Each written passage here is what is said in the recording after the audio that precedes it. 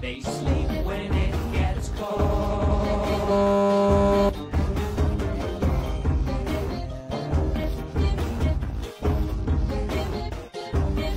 They need to keep them alive.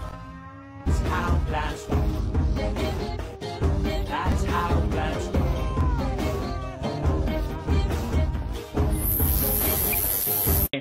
Including me. That was, dare I say, a top-tier huzzah. Great job, Matt Shea.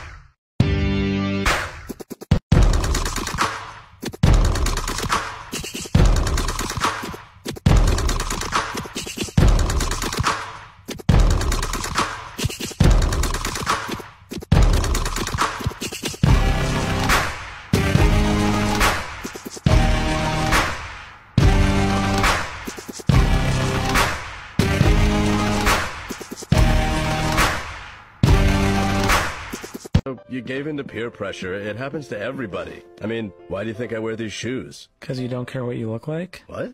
No. Because I saw some other chefs wearing them and I thought they were cool. Don't you think? Yeah.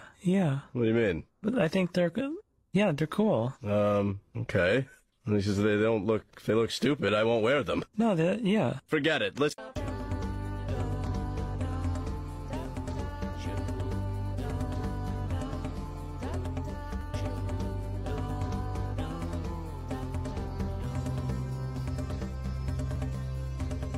That's why I love Nestle Crunch.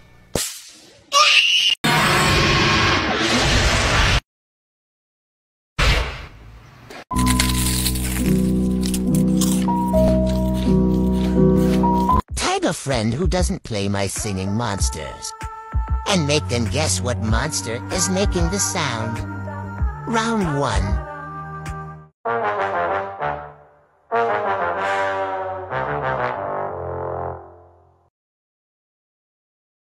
The correct answer was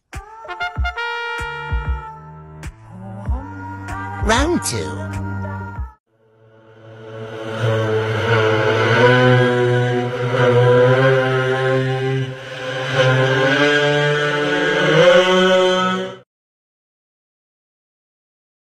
correct answer was... Round 3.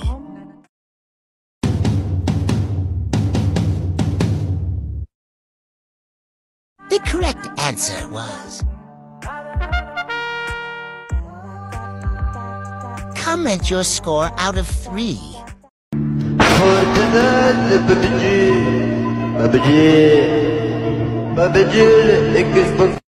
Every now and then,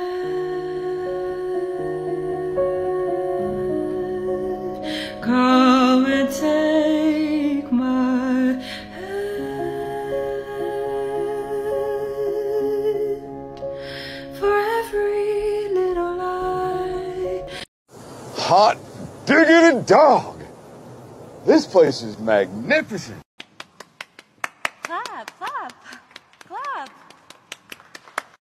You mind if I slip into something a little more comfortable? Yeah, sure. This town ain't big enough for the two of us. That is because you are 20 feet tall! Get out! When the hurdle is a little too hazardous.